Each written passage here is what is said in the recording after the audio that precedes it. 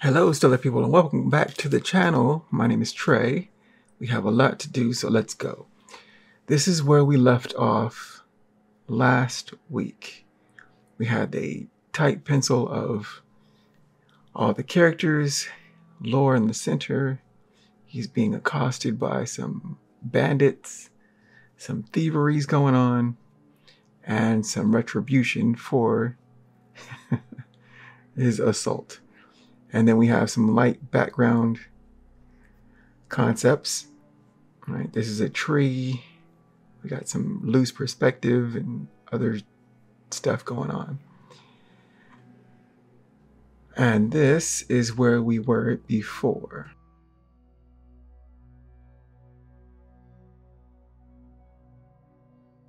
This right here is the sketch version that we did 2 weeks prior to get to the tight pencils.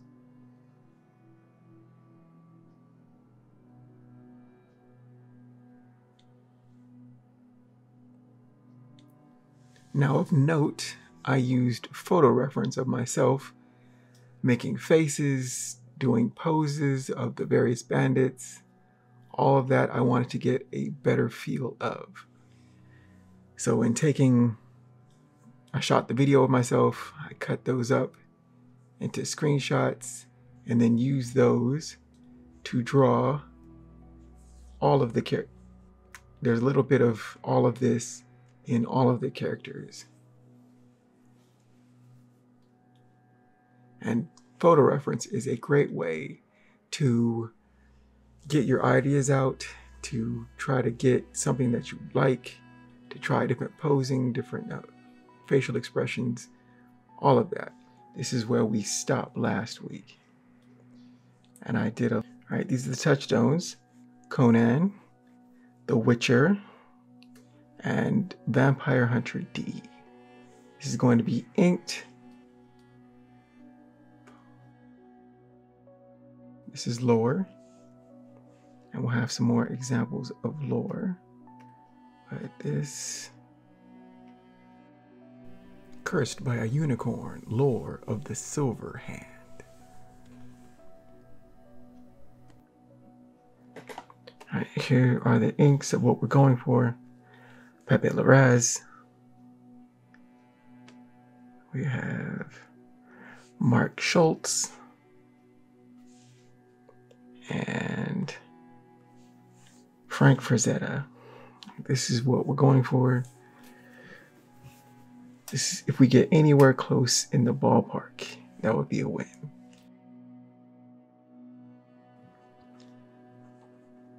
So let's get back to it.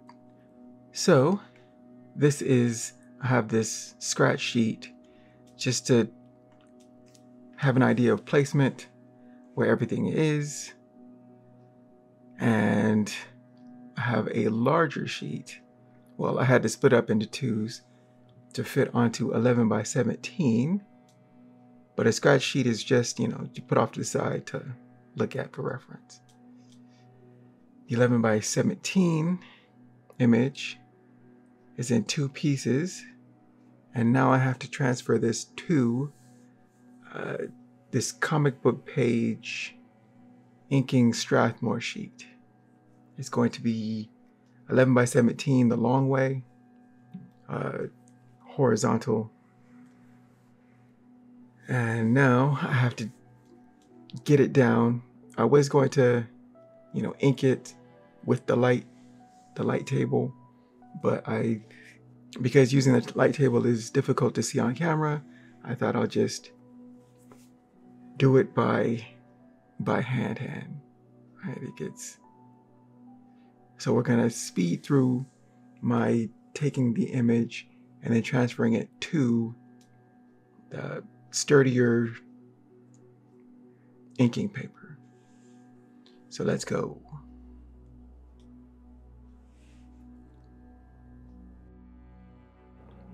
Now I have most of it down. I have the characters and figures placed pretty much where I want them.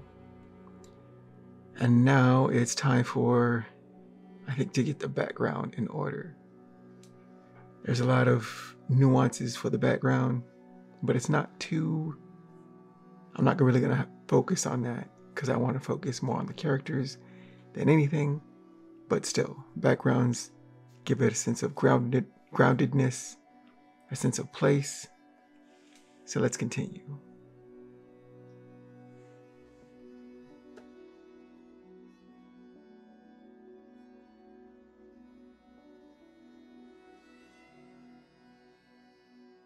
The background is pretty much in a good place.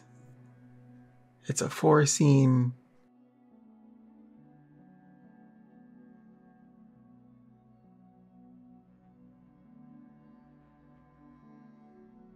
I like to have tight pencils and save those just in case I want to do something with it later or manipulate it, or even if I want to draw it again.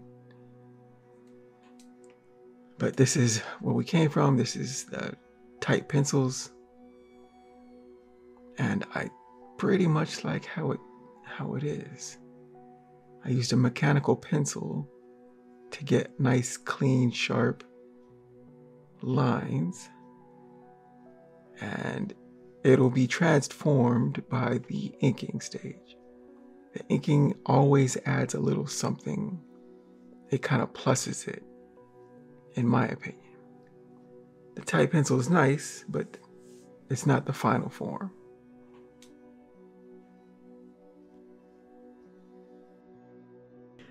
So now that we have the tight pencils, let's go over my inking process. For lore, I try to do, I'm not the greatest at inking, but I usually do ink wash, various levels, and then add the blacks, the dark blacks on top of that. All right, so ink washes go light first and then gets deeper and deeper. And then for the final, I go on with the deep saturated blacks. That's how I usually do it. I think I'm going to continue with that. For this, I have these microns and Copics for details, which I usually do after a brush, but today I'm going to use this thing that I have been saving, which is a Series 7 Sable number 3 brush that I have had for years and have never used. I was too afraid. So I think I have 3 of them. Yeah, I had just kept buying them, but I wouldn't use them because I wanted to get to like a certain level of skill. It's just one of those things. I was being too precious with it. But I'm going to use this one, and I'm scared to use it, but you know, I had been using regular brush pens and other disposable brush pens just to get to a level where I think I could use this. But now this year I want to transition into an actual brush, because I hear you can get thick and thin and nice clean details all with one brush, if I can get to that level. But I have these for detailing, various sizes, but the brush is what I want to mainly use.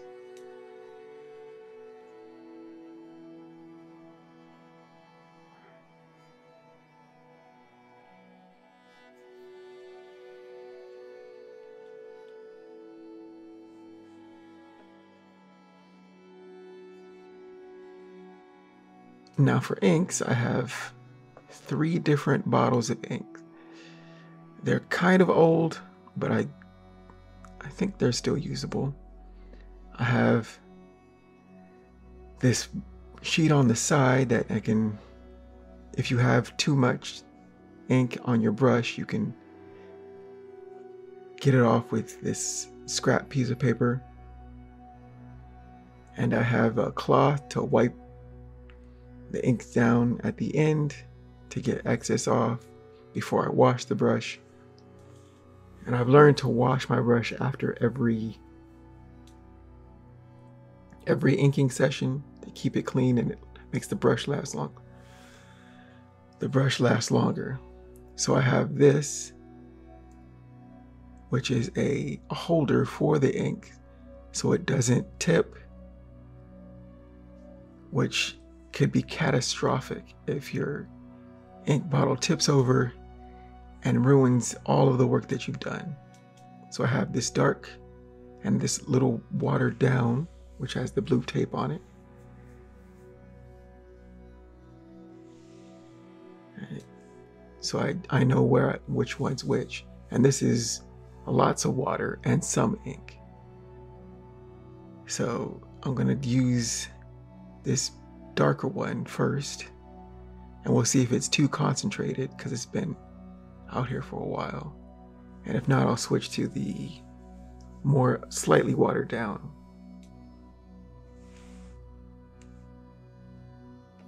Now, before you start inking, it's always good to do some tests on a scrap piece of paper just to get, a feel of the ink on paper. And sometimes I get the jitters and have to work that out, but just do some slight lines.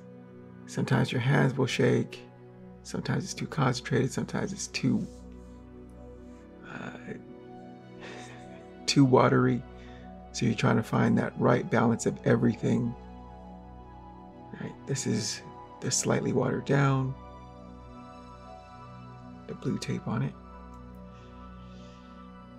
very watered down,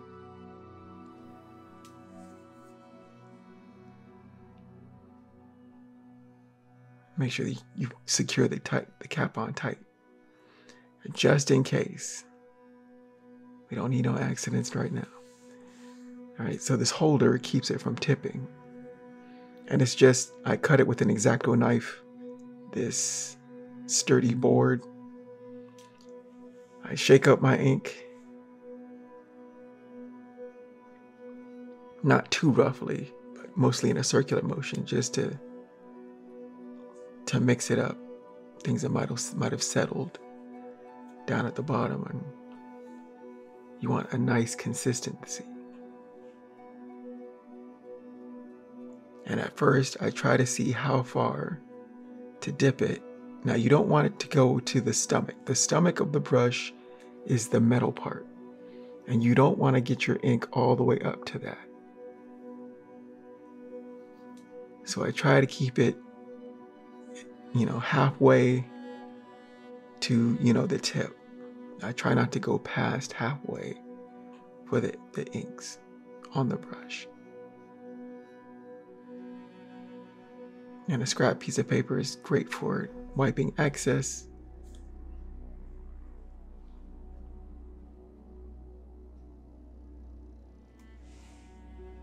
But I think we just might be good to go.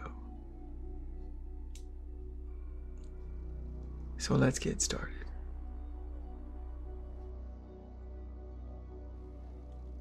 Okay, I think we are ready. Let's see how this goes. I haven't inked in a little bit, but I think this should be good. This is what I'm here to learn. I'm here to learn. So, again, we test out with the scratch. And I think this is a little bit too concentrated, but we'll give it a shot. Now, I usually start with my lead character because it's always a breaking of the seal. I figure if I can get my lead character down satisfactorily, then the rest is cake. It's just... So I always go for my main hero first, no matter what position he is on the paper, because I ink from upper left to lower right. But no matter where my hero is, I usually start with my hero. Now, probably like last week, I'll do time lapse, at certain points so we can move this along, because this is going to be long. This is going to be my time, hours and hours and hours. And I will not bore you with all of that. So I have my music in the background and I'm jamming out, and I just go, take your time, be patient, don't be in a rush, take it easy breezy, and then just put in the put in the hours. And I could do this all day, which is great. You got to take breaks. I figured 2 hours is the maximum. After 2 hours, wash your brush, take a break, have some lunch, a snack, take a moment, because sometimes you tighten up. Sometimes I hold my breath when I'm inking, and all of that thinking and, trying to get the best image possible can, you're putting your energy, somewhat of your soul, into this, and you need breaks. But this should be interesting. So yes, I do the hero first, and we'll do some time lapse on this until we get to where I want his character lore, and then the other characters I'll probably do off screen, and I'll show you the result, or maybe little bits of it, and I'll show you the result at the end.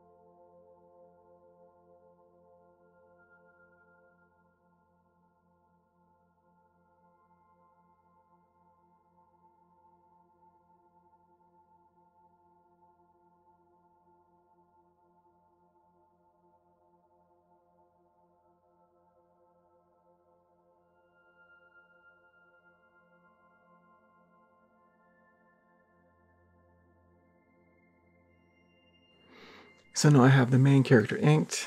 I always start with the hero, the lead, because if I figure if I can get him right, everybody else will fall into place. It's just a belief I have, and usually hasn't steered me wrong. So I have all the outlines mostly of my main hero. So let's move on to the bandits.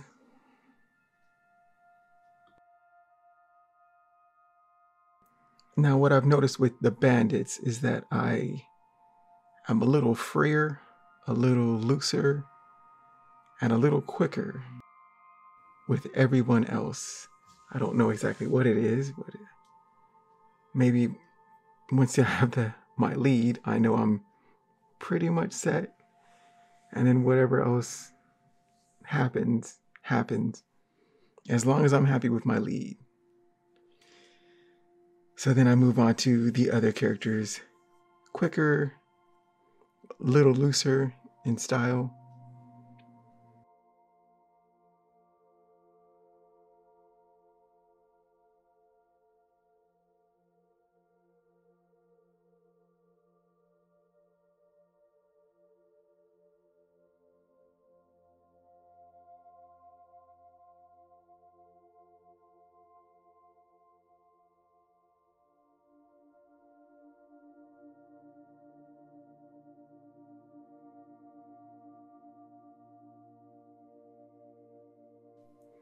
Also, one of the best parts about the villains is that you can do them in styles, or you can be experimental with them. They're not so precious to you. And so you can do goofy expressions. You can make their looks a little bit more out there and wild.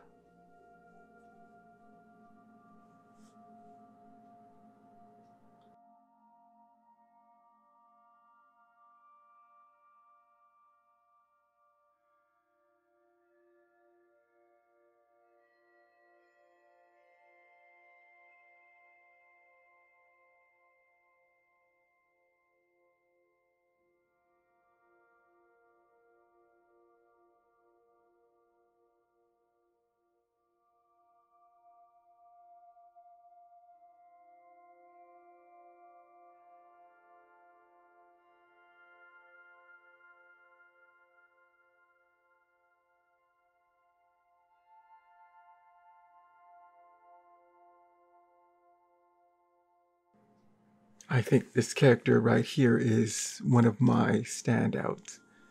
Usually when you're in the middle of something clicks and you kind of latch on to one thing or think something is cooler than other things. I like the look of this. It's the expression mostly, I think. I think the expression got me. And yeah, once I had him, I was like, okay, this might be kind of good.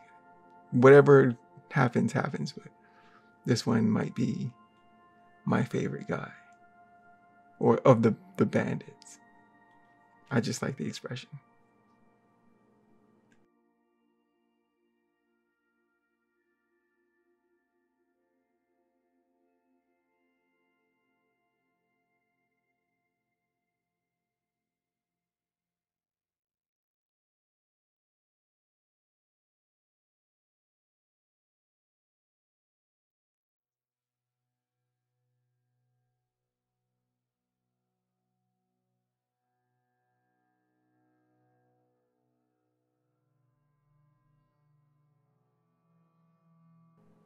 So once I have all the characters done, then I move on to the background.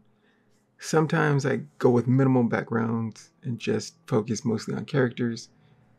For this one, I wanted to push myself. I wanted to take it go all the way with it. So I'm doing the backgrounds. The backgrounds are looser, are, well, in some ways they're extremely loose. And I just try to get it down. And since there's a lot of randomness in real life, in nature, it's just random bits and bobs everywhere with different, erosion and I guess just chaos. In nature, everything moves and shifts and decays and all at the same time at different levels. And there's so much detail. And how do you get that detail of the real world onto the page? And so I just noodle and doodle, and I have this washed ink. It's not very concentrated. And then after this, I'll do pen and just noodle and doodle with that.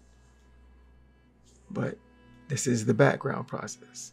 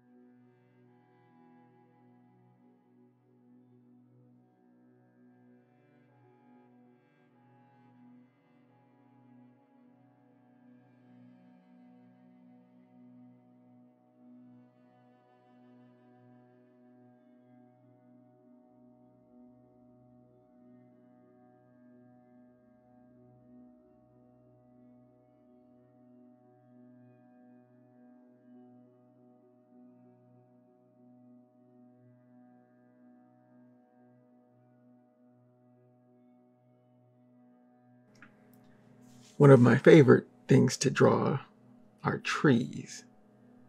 And that extends to ink, I guess, but just so many different types of trees. And they can look menacing. They can look flowy and gentle. They can look sturdy and straight, thick and stable. I'm just going off, I don't know what. But yeah, nature I think is cool in general. But trees, water's kind of cool. Yeah. But yeah, let's continue.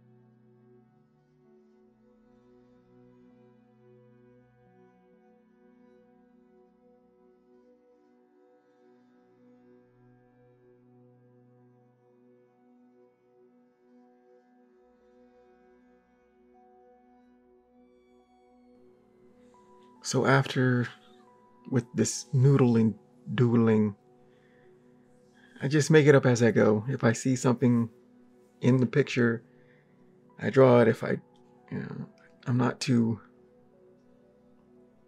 focused or concerned, I just go in and do it.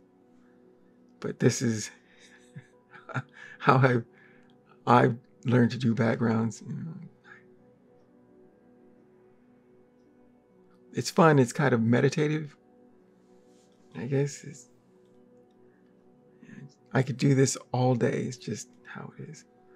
But once that's done, I return back to the characters, and then I use my small pens to get down the final details of my main character. Again, I start first. And this is the fun part, because you can see it, or I can see it. I know what it is. I start to loosen up. I'm not as tight at the end as I was in the beginning, because I have most of it down. And now it's cleanup, refinement, noodling, and just kind of having fun with what you've made.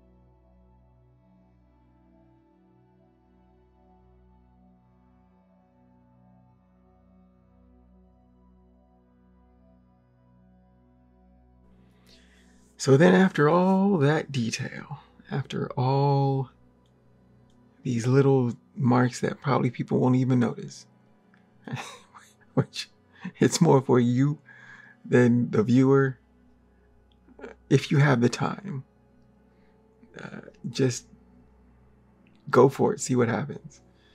But after all of that, this is the final piece.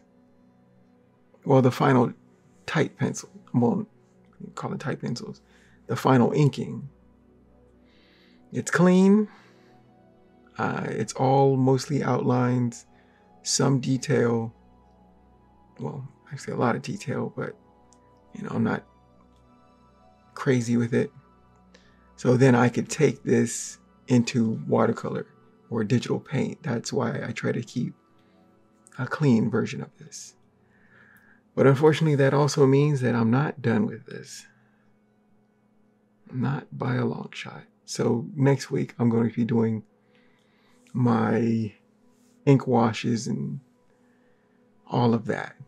But this is where I'll stop for this week. This is what we got. I like it. So that's how it is. But let's recap, shall we? This is where we started this week. We started with just it was between a sketch and a tight pencils. But I had all the information down that I needed. And once I had everything down, I printed it out. I, have a scratch piece just in case, you need to check it. And after I, drew on, have my inking paper, tighten. This is what I would call tight pencils.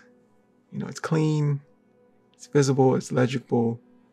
I got all of it. My hero in blue, enemies in red, background, all of it. And then after that, I start the character inking. Starting with the hero, I get him down. Once I get him down, then the villains, I can get looser and faster with it. It's just, time and the number and the figures. Then after that, you put in the background, a lot of noodling and doodling. So I have my foreground, middle ground, background, which I always have fun with. And this is what we have. This is what we worked on all week. A lot of it. I chopped up a lot of film for this. But this is what it takes. It's time intensive. It's really fun though. This is why I love art. And this right here is the scan of it, so that you can see all of it, not at a slight angle. And this is the final tight pencil, clean inked version. Everything's there. I just need to ink wash, and if I want to take it to watercolor later, I can do that. If I want to do digital paint, I can do that too. But it's all here. So that is lore for the week. And next week we shall do the postmortem / the end. This has to be the end, right? Has to be the end. So I would like to thank you for watching, hanging in there with me, watching all this wackiness go on, and I will see you in the next video. So take care, keep shining. Bye-bye.